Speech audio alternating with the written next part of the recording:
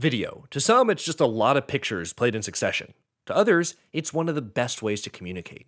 Whatever your reasoning is for bringing a video into your project, the video element embeds a video hosted on a third-party site like YouTube or Vimeo anywhere on your page.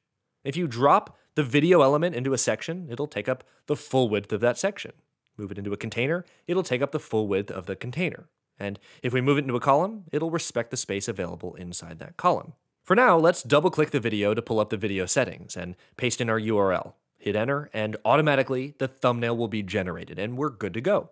Now, if you want to manually set a width and height to that video, a great way to do that is to create a custom div block. So let's head over to our Elements panel and drag in a div block. We can set a value here for width, and we can set another value for height. Now our div block has its own size, and if we drag our video in, it conforms to that size.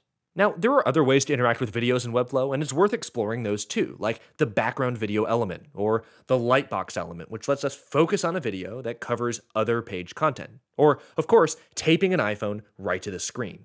But for inline videos, elements you want to drop in and interact with right in your project, the video element is a great way to go.